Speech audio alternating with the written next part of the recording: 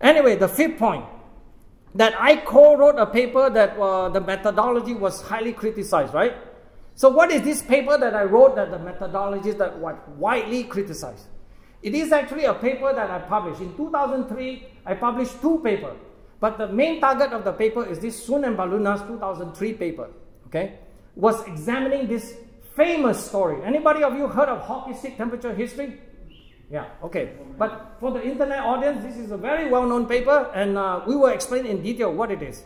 And this is a very, very important paper in the sense that it was so highlighted and heavily promoted in the third assessment, which was published in 2001. And this is what the graph is, okay? You have essentially the history say that from 1000 to 1900 AD, the temperature change is very flat.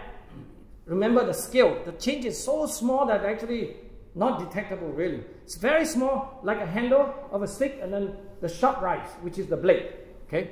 And then even the arrow bar, so-called arrow bar that we call the sheath, is actually not an arrow bar at all. So you got to be careful with what these guys are putting out. It's very dangerous. So this is why it's called a hockey stick, right? It has that shape.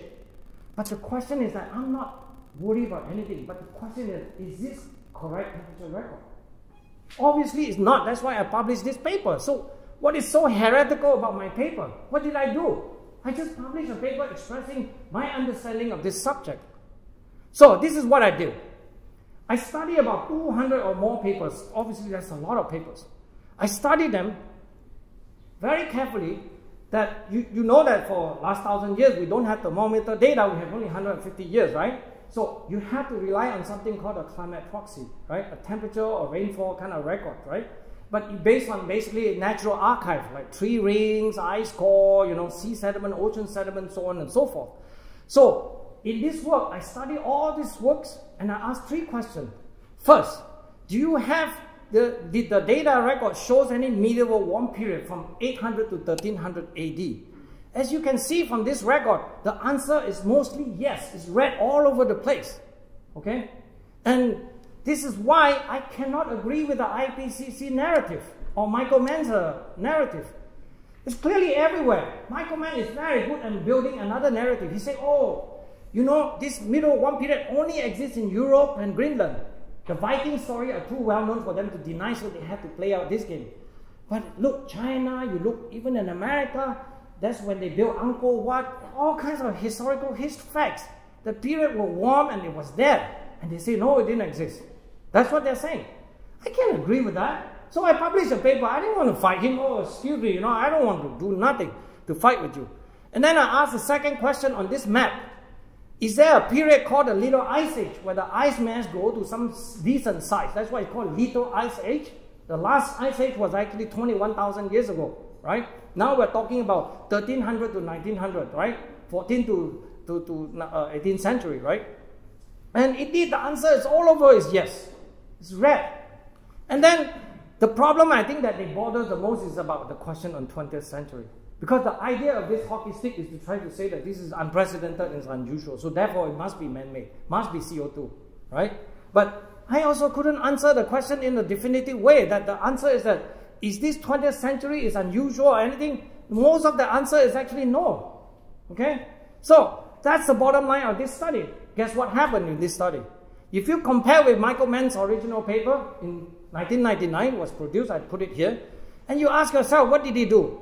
He considered only 9 sites and I consider over 100 to 200 sites. So how do you compare this? Not only that, when we ask him a question, why do you put Tasmania there? Oh, you say you don't know mathematics.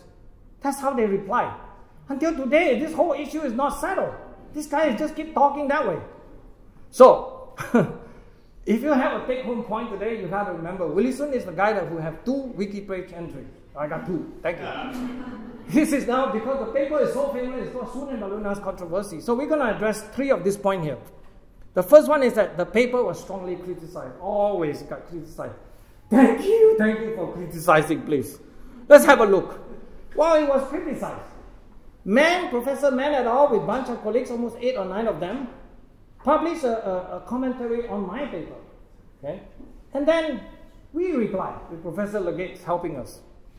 That's a very normal process. But what is not unusual is actually the behind the scene. Okay, the hanky-panky science that they're doing. Okay?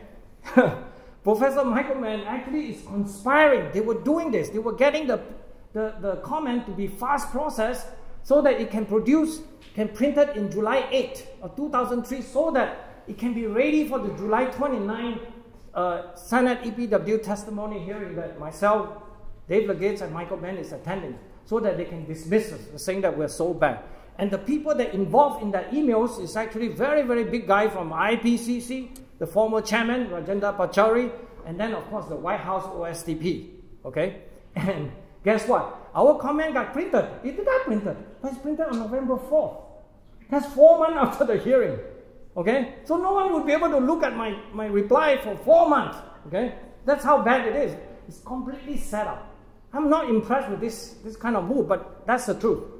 So you can see, by the way, the slide will be made available. You can read in details. These are all these different folks, NOAA and all these OSCP people trying to say that, you know, you must urgently take down this paper so that we can dismiss this paper.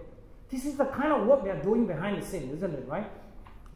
And then here involved the editor of the EOS, the journal where they publish in, which is Professor Alan Mosley Thompson from Ohio State University.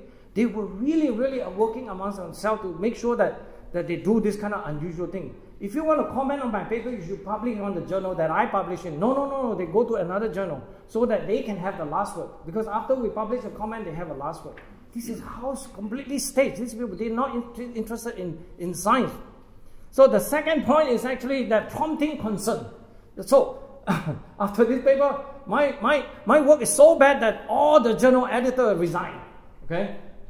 And here's the story. The email shows that actually some 48 editors, the publisher of the journal actually looked through the peer review process, you know, looking behind all the paperwork, and say that basically the editor that handled the paper has done a good job, and then the reviewer did a good job, and the author themselves answered properly. And by that time, even the new editor-in-chief by the name of Professor Hans von Storch, he already resigned along the way, right? But remember, none of them want to ask me, and no one asked me a single question during all this process, or asking for my approval to look at all this exchange that that is supposed to be holy. You're not supposed to do that in peer-reviewed sciences. Anyway, here's a third one, right? All these guys resigned. Here's a third twilight zone. The third twilight zone is this. This is actually a paper led by Professor Hans von Storch. Remember, he said my paper is so bad that he wanted to resign?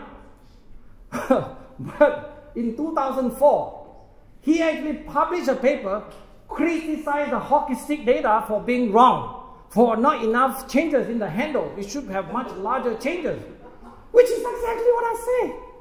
And he said that this is the kind of twilight zone. I mean, this is how science is becoming so bad. Or maybe I'm just too good looking for him that he's jealous of me. I don't know. I should do my Elvis rendition of Jailhouse Rock more often. But anyway, update to 2022, a paper that just published last month by Sebastian Luning and his colleague, who actually gave a very good overview summary today. Yeah, you have places that you can show some hockey stick phenomena, but most of them show medieval warm period and little ice age, as example by this curve. You notice that there's one curve by Mann, which is still showing this and still have a little stick. Hey, really soon you're off the thing. Remember, there are all kinds of tricks. The way that you can get this is that what Michael Mann did is this. He take the proxy record, which cannot show this uprise. He stitch, okay? It's called the Mann trick. They stitch the thermometer record that make it look like this. In the end, I'll show you what the thermometer record is in another part of it.